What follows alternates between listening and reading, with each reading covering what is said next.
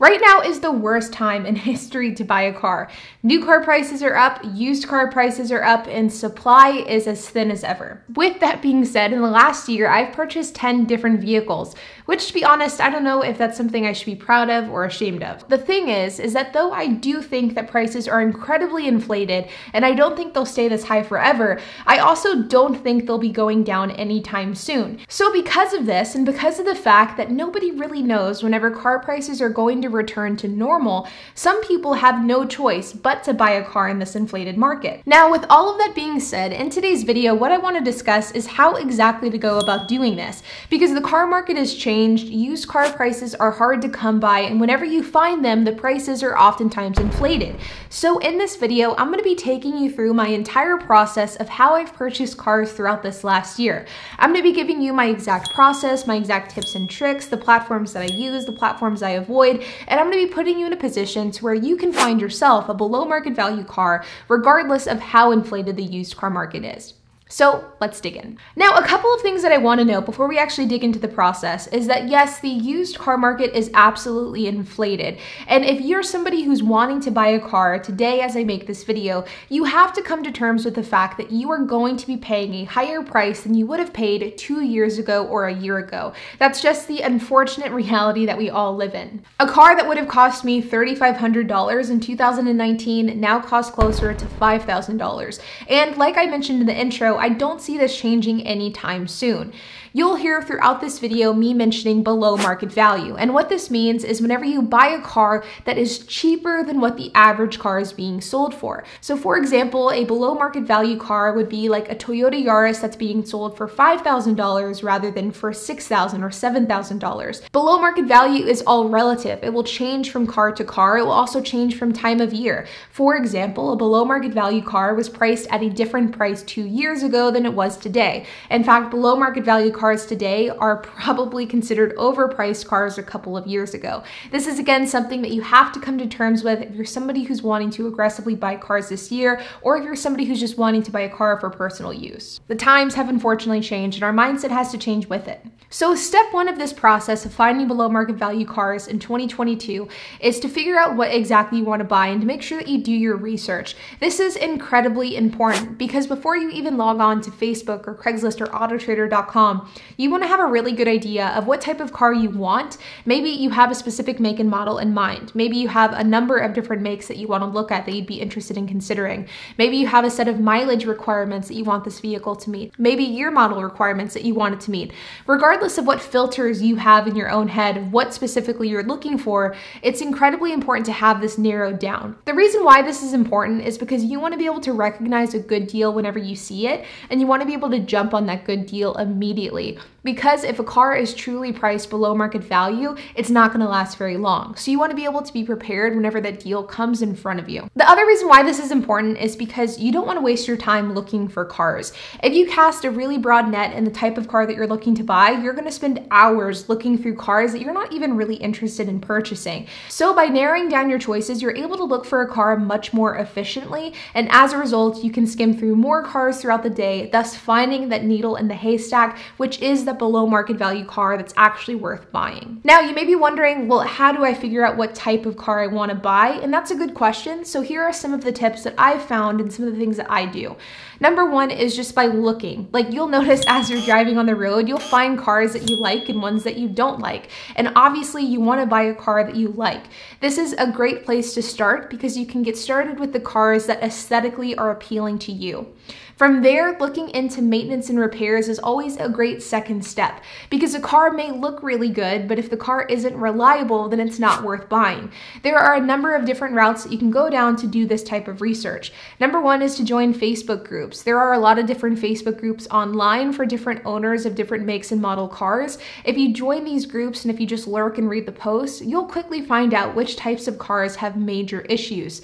Number two is appreciation. Typically, cars that are unreliable depreciate quicker than cars that are reliable. For example, a Nissan's going to depreciate much quicker than a Toyota. Looking at depreciation data can give you some good insight into how valuable that car actually is. Number 3 is recall history. Does this car have a history of perpetual recalls? If the answer is yes, then maybe it would be worth doing either more research on this vehicle or avoiding it as a whole. And last but not least is forums. Forums that are dedicated to a specific make and model, and trust me, there are tons of them, as well as Reddit can be really great places to look to see how owners of these cars are enjoying these cars. Nobody is going to know more about the reliability of a vehicle more than somebody that owns an actual car. In fact, going this route is exactly how HP and I have been able to avoid really bad vehicles. We'll look on Reddit, we'll see what owners are saying, and if there are enough complaints about one singular issue, that will typically be enough to make us avoid that car as a whole. Once you've checked off the box of doing your research whenever it comes to reliability, now is figuring out what price is a good price to pay for that car. Remember, we're looking for below market value, and this typically means that this is below average of what you see online. So for example, if you see a car like a Mazda that's being priced at $6,000 pretty consistently across the board, then finding that exact same car priced for between $4,500 and $5,500 would be considered below market value. To figure out what would be a true below market value for a car, looking at websites like Facebook, Craigslist, AutoTrader, KBB, all of these are really great resources that give you a really accurate gauge at what an average price for that car is. For example, if we look at Kelley Blue Book value right here, you'll see that for a private party vehicle like a Toyota Camry, the average price is between $8,100 and $9,700 private party. In my experience, KBB tends to be very conservative with that average, and I would say in this set of circumstances, anything below $8,500 or like $8,600, $8,700 would be considered below market value. So if I was, for example, looking at this trim level Toyota Camry, I would definitely consider buying that car at $8,500 because I believe at that price point, it is below market value. So at this point in your process, you should have an idea of what car you want to buy, whether or not that car is worth buying, as well as the fair price or below market value price that you should expect to pay for that car. So now it gets to the point of actually looking for that vehicle. And that begs the question of, well, where should you look? Now, whenever you're looking for a used car, there are a ton of different options out there from the more traditional platforms like AutoTrader, Cars.com. You can also look at Craigslist, you can look at Facebook. In my experience, I think Facebook is the best. There are a lot of duds on Facebook, don't get me wrong, but in my experience, those are where the below market value cars actually are. Craigslist used to be my platform of choice, but over the years, I think Craigslist have been riddled with spammers, and as a result, I've simply stopped using it. Now, whenever I'm looking at Facebook, there are a few things that I do to make my time of looking for a car a little bit more manageable. The first thing I'll do is I'll search for whatever car I'm looking for. So if I'm looking for a Ford Focus, I'll type in Ford Focus. If I'm looking for a Mazda, I'll type in Mazda. I'll simply type in whatever car I'm looking for. This makes my search much more easy to digest. In this example, we'll do Mazda, and we'll just leave the model vague. So then it will throw us out all the different Mazdas in my area. So whenever I'm looking at Mazdas, you'll quickly see like the different types of Mazdas, the prices that are listed in your market. And you can also set like the filters of like how far away do you want this car to be from your current location. A few things to spot whenever you're looking for a below market value car is you will quickly realize that a lot of the cars that are priced below market value are either salvaged or the payment is simply the monthly payment or the down deposit, and it's actually not the full price of the car. For example, this 2018 Mazda 3 Touring, it's $1,500 with 63,000 miles. Looks like the perfect car on the surface, but of course, if it sounds too good to be true, chances are it probably is. And if you click on it, you'll see that it says $1,500 down.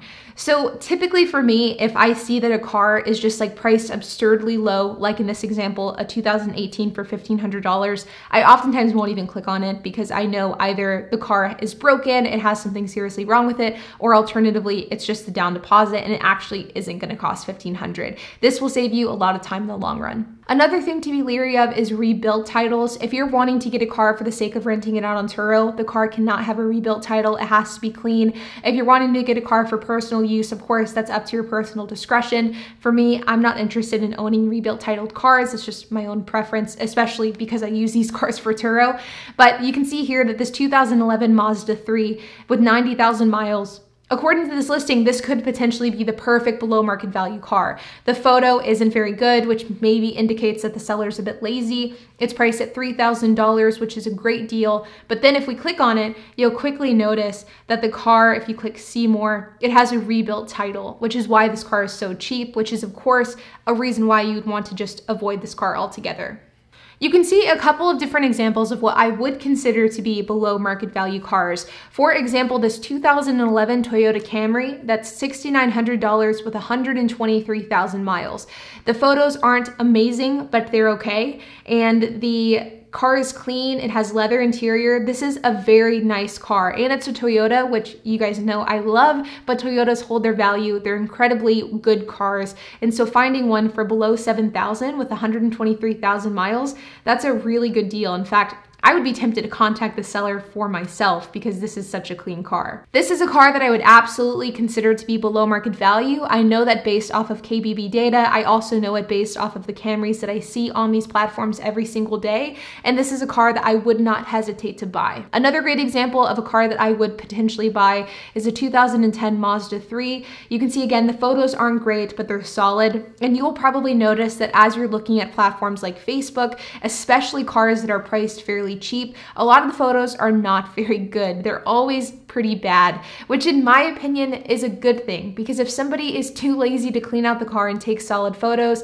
to me that indicates two things. Either one, the seller is just lazy, they're not interested in putting a lot of work into it, or number three, they want to sell the car fast. I feel as though I've gotten my best deals of buying cars whenever the listing really is pretty unprofessional, because it indicates that the person just wants to sell and they would be inclined to take a lower price for that car. In the case of this Mazda 3, the photos aren't bad, but they're not great. We go through it. The car has 120,000 miles. The car looks pretty clean.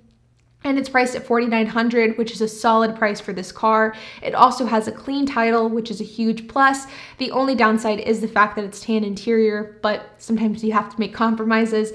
And in this case, I would definitely look at buying this car, of course, pending that it is mechanically sound. Now, looking for the car is just one portion of the equation. You then have to negotiate for the price of the car, and this is an important piece of the puzzle. And you'll want to keep this in mind whenever you're actually looking for cars on Facebook, because you may find a car that's just an average price, but just because it's listed at an average price doesn't necessarily mean that the seller won't sell it for a below average price. And this is something that I've done with every single car that I've purchased.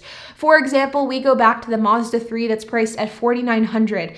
That Mazda 3 is a below market value car at $4,900. But you better believe that whenever I message that seller, I'll ask them if they'll take lower, if they'll take $4,500, $4,300, whatever the case is. The formula that I have found that has been very successful for me is whenever I find a car that I want to buy and that I'm interested in checking out in person, I'll message the seller. I'll say, hey, is this a clean title? I want to make sure to confirm that first. They'll say either yes or no. Of course, if the answer is no, then I just move on. If the answer is yes, then I'll say, hey, would you take X dollar price? I can come today with cash. In the case of this $4,900 Mazda 3, I would say, hey, would you take $4,500 cash? I can come today. Or in the case of the $6,900 Toyota Camry, I'd say, hey, would you take $6,300? I can come today with cash. I've learned that by throwing out a number and saying I can come with cash today, not tomorrow, not this weekend, not next week, today, that has always been very successful, because the idea for people to get this car out of their hair, to have some cash in hand, this is something that is really enticing, and I've learned that more often than not, it will allow for the seller to sell the car at a lower price. Then from there, it really is just about inspecting the vehicle and making sure that it's worth buying. This is probably a topic for another video, as I definitely couldn't go into it in this one in full detail, but in general, the process that I've just laid out is the exact process that I look for whenever I'm buying below market value cars. In general, I would say that buying below market value cars comes to three core things, and if you follow these three core pieces of advice, you'll be setting yourself up for success.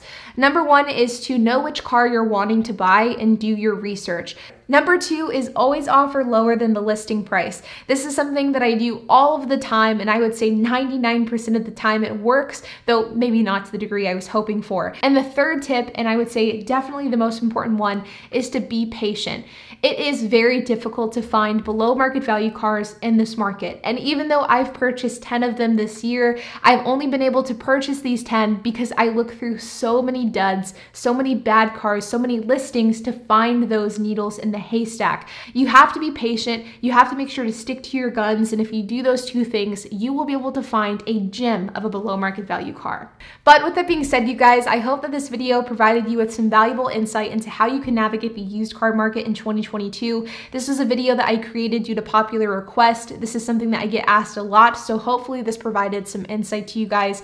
Like always, if you have any questions, comments, if you have anything to add, I would love to hear it. So make sure to leave a comment down below. And while you guys are at it, make sure to hit the like button, hit the subscribe button, and hit the notification bell. And I'll see you guys in the next video.